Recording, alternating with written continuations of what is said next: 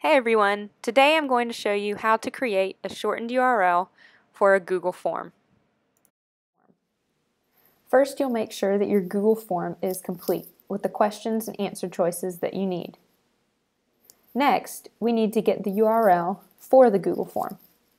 To do this, click Send and change to the link option. You could shorten the URL here, but that one can still be a bit long and you can't customize it. I'll copy this URL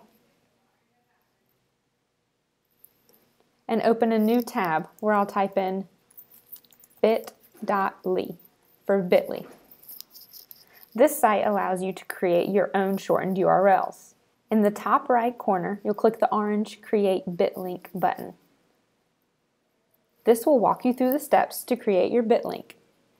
You'll paste in your URL and automatically be taken to a customization page. Here, you can change your URL. For this, I'll put example 2 and click Save. Notice it will tell you if someone has already chosen your custom URL. You may need to change it a couple times to make sure that it works. Once you find a Bitly that works, for this example, I'll use GCS ITF Bitly. You'll click Save and it will save in your account. From here, you can choose to copy the Bitly, share, or edit if you need to.